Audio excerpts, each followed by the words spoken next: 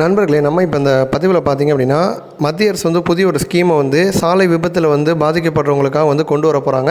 அதேமாதிரி வந்து ஹோண்டா லிவோ மற்றும் ஷைன் எந்த பைக்கை வந்து தேர்ந்தெடுக்கலாம் அப்படிங்கிறத பற்றி தான் இப்போ நம்ம வந்து பார்க்க போகிறோம். அதற்கு முன்னாடி இன்னும் நீங்கள் நம்ம சேனல் வந்து சப்ஸ்கிரைப் பண்ணலை அப்படின்னா ரெட் கலர் பாக்ஸை கிளிக் பண்ணி சப்ஸ்கிரைப் பண்ணிக்கோங்க. கூடவே பக்கத்தில் இருக்க பெல் சிம்பிளை கிளிக் பண்ணி ஆல் ஆப்ஷன் கொடுத்து எங்களுடைய அப்டேட்ஸ் வந்து உடனுக்குடன் தெரிஞ்சுக்கோங்க. வாங்க இப்போ நம்ம வீடியோக்குள்ளே போகலாம். இப்போ வந்து முதல்ல பார்த்தீங்க அப்படின்னா லிவோ ஷைன் ரெண்டு பைக் இருக்குது. ரெண்டுலேயுமே BS6 அப்டேட் வந்துருச்சு. ஸோ இந்த ரெண்டு பைக்கில் வந்து எதை வந்து தேர்ந்தெடுக்கலாம்? ஒரு ஹோண்டா ஷோரூம் போகும்போது வந்து இந்த கன்ஃபியூஷன் வந்து நிச்சயமாக எல்லாருக்குமே வந்து வரும். இப்போ ரெண்டு பைக்கை வந்து கம்பேரிசன் பார்க்கும்போது லிவோவை பொறுத்த வரைக்கும் வந்து 110cc இன்ஜின், ஷைனை பொறுத்த வரைக்கும் வந்து 125cc இன்ஜின். நம்ம இதில் பார்க்குறது வந்து நார்மல் ஷைனு. SP 125cc இன்னொரு பைக் இருக்குது, அது கிடையாது, இது நார்மல் ஷைன் தான். இப்போ பவர் வைஸ் வந்து பார்க்கும்போது லிவோ வந்து 8.8 PS பவர் வந்து ப்ரொடியூஸ் பண்ணும், ஷைன் வந்து 10.74 PS பவர் வந்து ப்ரொடியூஸ் பண்ணும். பவர் வைஸ் வந்து ஷைன் வந்து கொஞ்சம் கூட, ஆனால் மைலேஜ் வைஸ் வந்து பார்க்கும்போது லிவோ வந்து 110cc அப்படிங்கிறதுனால ஷைனை விட நிச்சயமாக ஒரு 5 கிலோமீட்டர் வச்சு மைலேஜ் வந்து கூட கொடுக்கும்.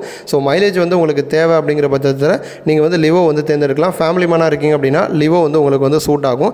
மற்றபடி வந்து டைமென்ஷன்ஸ் நீங்கள் வந்து பார்த்தீங்கன்னா லிவோ வந்து 2020 mm லென்த்து, ஷைன் பார்த்தீங்கன்னா 2046 mm லென்த்து, கொஞ்சம் தான் லென்த் அதிகம். வித்து வந்து லிவோ வந்து 751 mm, ஷைன் வந்து 737 mm. வித்து வந்து ஷைன் வந்து கம்மியாக தான் இருக்குது. ஹைட்டு பார்த்தீங்க அப்படின்னா ரெண்டுமே வந்து 1116 mm தான்.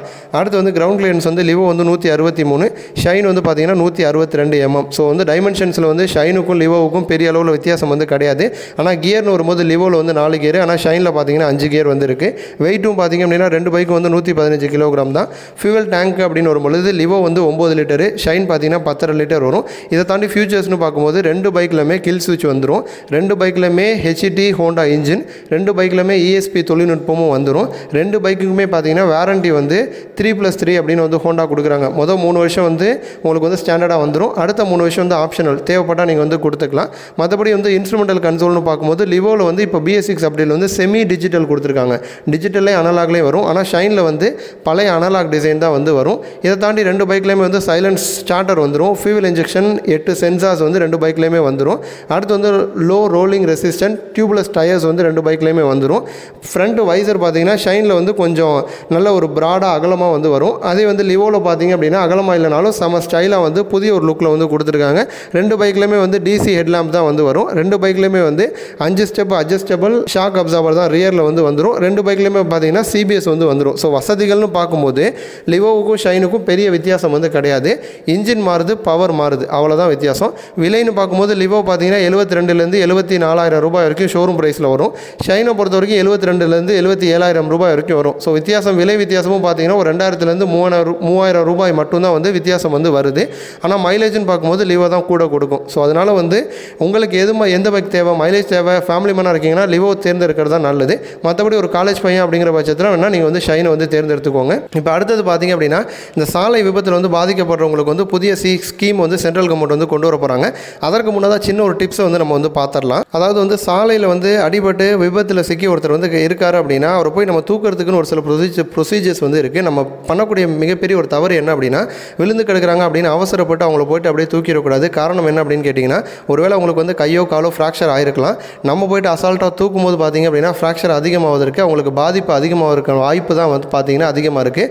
அதனால தான் வந்து விபத்தில் ஒருத்தர் இருக்கார் அப்படின்னா சுய நினைவோடு இருக்காரா அப்படின்னு சொல்லிட்டு தண்ணி ஏதாச்சும் வந்து கொடுத்துட்டு அவர் வந்து ஓரமாக படுக்க வைக்கிறதா வந்து நல்லது. அப்படி இல்லைனா ஸ்ட்ரக்சர் போன்ற ஏதாச்சும் ஒரு அமைப்பு செட்டப் இருந்துச்சு அப்படின்னா அதில் அவர் வந்து நகர்த்தி ஸ்ட்ரக்சரில் தூக்கிட்டு கொண்டு வந்து ஓரமாக வைக்கிறதா நல்லது. அப்படி இல்லைனா வந்து 108 கால் பண்ணி வந்து வெயிட் பண்ணுறதா நல்லது. அவசரப்பட்டு அவங்கள வந்து தூக்கிடக்கூடாது. ஸோ இந்த ஒரு தவறை வந்து யாரும் வந்து பண்ணிடாதீங்க.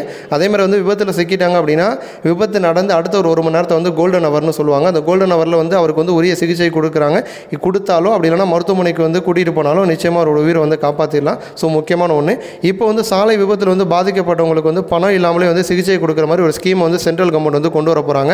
அதாவது வந்து ஒரு 2 லட்சம் ரூபாய் வரைக்கும் பணமே இல்லாமல் சிகிச்சை வந்து கொடுக்க போகிறாங்களாம். ஸோ இதனால் பார்த்தீங்க அப்படின்னா பாதிக்கப்பட்டவங்களுக்கு வந்து மருத்துவ சிகிச்சை கிடைக்கிறதுல வந்து எந்த விதமான தாமதமும் வந்து இருக்காது, உடனடியாக வந்து கிடைக்கும். அப்படிங்கிறதுனால சென்ட்ரல் கவர்மெண்ட் வந்து இந்த ஸ்கீமை வந்து கொண்டு வர போகிறாங்களாம். ஸோ சென்ட்ரல் கவர்மெண்ட் ப்ளஸ் அவங்களோட சேர்த்து ஜென்ரல் இன்சூரன்ஸ் கம்பெனி அப்படிங்கிற ஒரு கம்பெனியோட 2 பேரும் டைப் வச்சுக்கிட்டு பார்த்தீங்கன்னா இந்த புதிய ஸ்கீமை வந்து இந்தியாவில் வந்து கொண்டு வர போகிறாங்களாம். ஸோ இதனால் பார்த்தீங்கன்னா விபத்தில் பாதிக்கப்படுறவங்களுக்கு உடனடியாக வந்து ப்ரைவேட் ஹாஸ்பிட்டலோ கவர்மெண்ட் ஹாஸ்பிட்டலோ உடனடியாக வந்து சிகிச்சை வந்து கொடுப்பாங்க. பாதிக்கப்பட்டவர்களுக்கு வந்து யூஸ்ஃபுல்லாக இருக்கும் அப்படின்னு சென்ட்ரல் கவர்மெண்ட் வந்து இந்த புதிய விஷயத்தை வந்து கொண்டு வர போகிறாங்களாம். இது போன்ற இன்னும் பல ஆட்டோமொபைல் சம்மந்தமான அப்டேட் செய்திகளை, தகவல்களை நீங்கள் தெரிஞ்சுக்கணும் அப்படின்னா நம்மளுடைய சேனல் வந்து சப்ஸ்கிரைப் பண்ணுங்கள், தொடர்ந்து வந்து சப்போர்ட் பண்ணுங்கள். நன்றி.